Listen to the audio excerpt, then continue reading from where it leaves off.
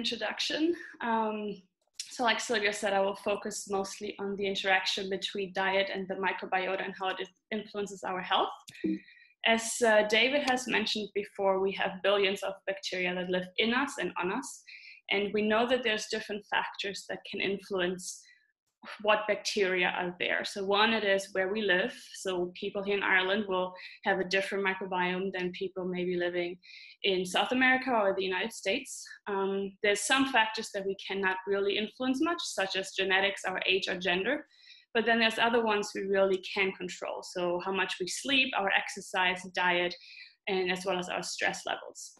And these factors really influence the microbiome. And David has also mentioned that the microbiome is very important in influencing our health. And Hippocrates has already said over 2,000 years ago that all diseases begin in the gut. And now we know that the microbiota is not just important for our gut health and helping us utilize certain nutrients, but it also is important in influencing our heart health, bone health. It's important for the development and supporting our immune system, our lungs, as well as the brain and mental health. So I'm focusing now on the factor diet that we can use to influence our microbiome. So we really know now that diet is one of the major drivers of influencing microbial diversity. And by that, we mean who is there, so which bacteria are there, what they do, and the amount of the different bacteria.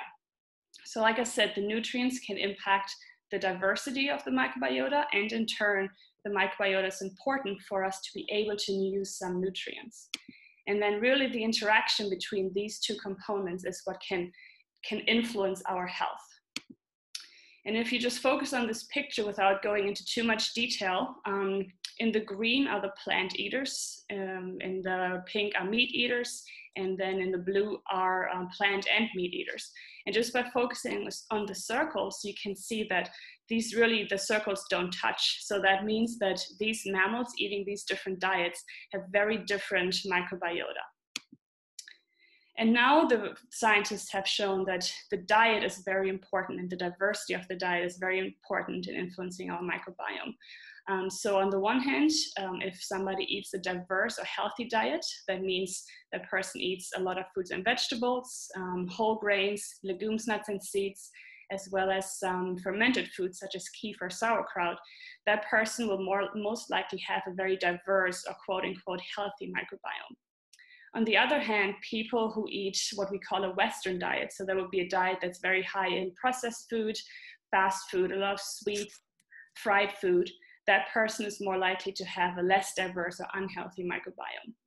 And some of this was shown when you compare people who live in more westernized worlds, and this example was the United States, versus people who live in countries that maybe rely still more on agriculture, such as South American countries or African countries. And you can see in these two boxes, each different line represents a bacteria, and the transparency of the line indicates how many people in that population had that certain bacteria. So one thing that's very obvious first of all is that by eating an unhealthy Western diet, there's a lot of microbes here that are missing that the people with agricultural diet have. And the other thing that you can see is on this side, that these bacteria are present in higher concentrations, and these could potentially be harmful or unhealthy bacteria that are higher if you eat a Western diet. So what could be the consequences of this microbial loss? Well, now some researchers are suggesting by losing microbial diversity, not just through eating a Western diet, but also our lifestyle in the Western world with a rhythm of life, living in cities instead of on the land, taking medication, antibiotics, as well as C-section can influence can make us lose some of our diversity, and that in turn can influence our risk for developing certain diseases. So these are including immune diseases such as diabetes, metabolic diseases, some cancers, as well as some mental health diseases such as depression. However, we do have it in our hands to mind our microbes, and my focus, of course, is diet, even though there's other factors that we can influence, that we can use to influence our microbes. But by eating a healthy diet, we can increase the amount of different bacteria that is there. And research has shown that eating microbiota-friendly food, so that would be fruits and vegetables, whole grains, fermented foods, those can have beneficial effects on various aspects of our health. So this gentleman over here to the left-hand side is Eli Mechnikov, and he has already noticed in the early 19th century that in Bulgaria, the farmers would eat a lot of fermented food, and he recognized that these farmers have a longer and healthier life, and he associated that with the bacteria that was present in the fermented food. More recent studies now have shown that by increasing a diet that helps the diversity of the microbiota, these participants were able to lose more weight and reduce their waist circumference in a diet intervention study. And then lastly, also some research shown that eating microbiota-friendly food can influence our brain activity, improve our mood, as well as our stress levels.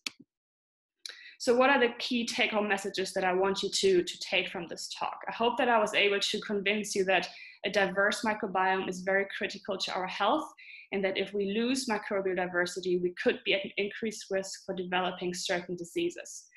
But we do have it in our hands to mind our microbes, and I'm focusing here on the dietary aspects. So what we can do is get our 5 a day. So eat plenty of fruits and vegetables with different colors and different textures. Choose whole grain products over white products. So when we eat bread or pasta or rice, to choose the brown products instead of the white ones. Try to avoid eating processed, fried, high sugar or high fat foods. And then also starting to include some fermented foods such as kefir or sauerkraut or kombucha into our diet. Thank you.